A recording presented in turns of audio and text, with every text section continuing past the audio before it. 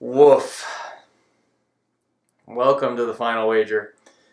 I'm Keith Williams, and I am 60 clues through what has to be the most incredible Jeopardy game that's ever been recorded, at least among 3 players. Not individual performance, although we had that in spades. Chris, going big on all 3 daily doubles. I was yelling at the screen when that daily double came up in the 4-letter science category, whatever that was. You gotta go big on that. Paid off for him, but I wasn't expecting 10 grand on the AE category, although that's another perfect category to go big on, because there's only a certain population of things, and putting Pangea as a $2,000 clue later, well, that's actually going to be a big thing for Katie, because that brings her back into contention, because now she has, between the difference of Chris and Tim, they're separated by 10,200. Previously, they were at 12,200, and that would have kept Katie locked out. So now this is officially, as far as I know, and I can't imagine there's a better one, the highest scoring 3-player game, well, highest scoring game in which all 3 players are technically alive in Final Jeopardy ever. And Chris and Tim together have 57.8, which is almost the record already. I think it's 58.6, 58.8, 59.2, something like that. Katie bumps it up to 69,600. Just, whew, man. And let's not forget, serious kudos are in order for Tim. 23,800 without a single daily double in the entire game. That is some skill. That's some scrappiness, especially in the face of some huge wagers.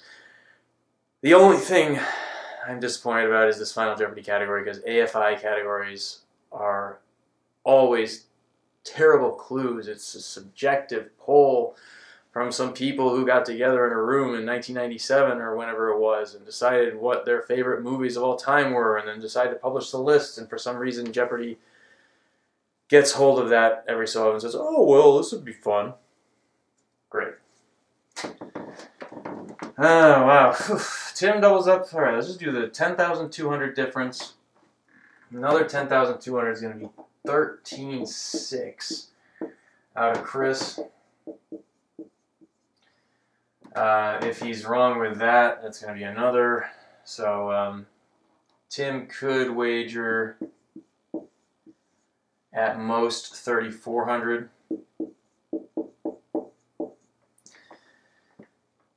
Katie, obviously Chris is going to have more than 20,000 here. Katie's going to have to double up. She's barely in contention.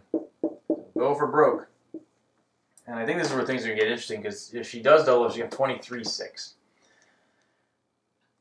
Tim right now is 23.8, so Tim could wager 199. And this is really the only place where the mind games come into play. If Tim goes for this 199 wager up 23,999, so Chris could win with a 10,000 wager, even if he gets it wrong. And I might seriously consider that if I'm him. Tim, seeing that, might say, yeah, well, Chris is savvy, and he's addicted to 10,000 wagers. So I don't want to take the risk that he's going to do that, and I'm just going to go for everything myself and hope it works out, and that I get it right and Chris misses, or I get it right and Chris wagers not to cover me, and then I go home with, what would that be? 47,600. No matter what happens tonight, someone's going to make at least $20,000. That's pretty awesome that you can say that with certainty. And it could be as high, I guess Chris could go for 68. He's not going to do that. He's too smart for that. Yeah, oof. Man, just a really good game. But Katie played a really good game too. Did she remind anyone else of Terry O'Shea a little bit? And kind of the same vocal intonations, kind of the same reactions to getting clues right. I don't know if Terry's into the whole scary stuff, but all right, let's see how this goes. I'm guessing Chris is going to play to win. Or is he more into the coincidental, the I don't know, the Fates, whatever. The answer, what is a lead? Definitely legitimate play. The AFI's 100 Years, 100 Movies, and this clue to help you. This man, who was in The Godfather and Apocalypse Now, is the only living actor in 6 or more films on the list. You have 30 seconds. Good luck.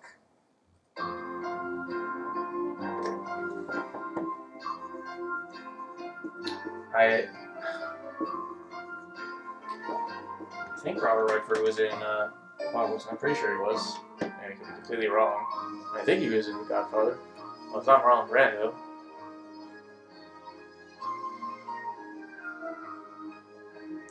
Movies aren't my thing. Maybe that's why I don't like the AFI categories. But all right, who's taking this home? Oh, Tim looks like he's got it. He's also MASH and Network. We start with you, Katie Oliver. You had 11,000. Doesn't help me at all. You're not looking too happy all of a sudden He's because dead. you selected Marlon Brando. Remember, we said only living actor.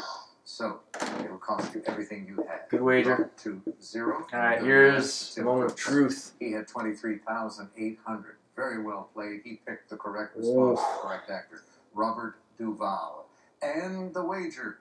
Hello. Wow. 2,799, giving him the lead. Wow. At 46,599 and making Chris Becker our champion unhappy, I believe. Did you get Robert Duvall?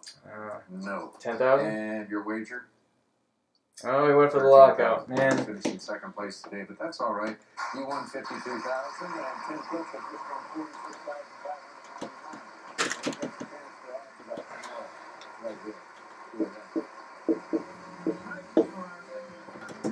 You know, maybe I was thinking Robert Duvall when I thought Robert Redford.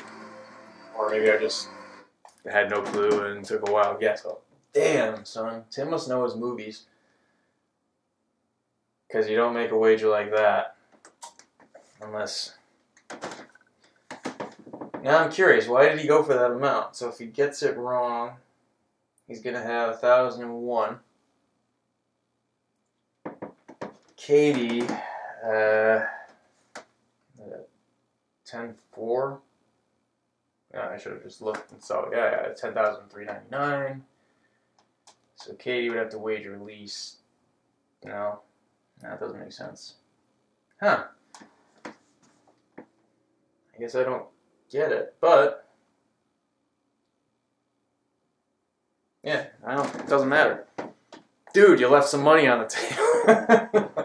Nah, mad respect for Tim, and if he can keep this up,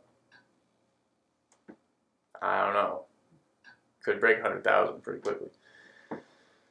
Or it could be a flash in the pan. We'll have to find out tomorrow. Chris, man, stellar run. Great, great game tonight. Did everything he had to do. Just sometimes doesn't work out in final. Yeah, oof. I'm going to go, I have to have a drink now.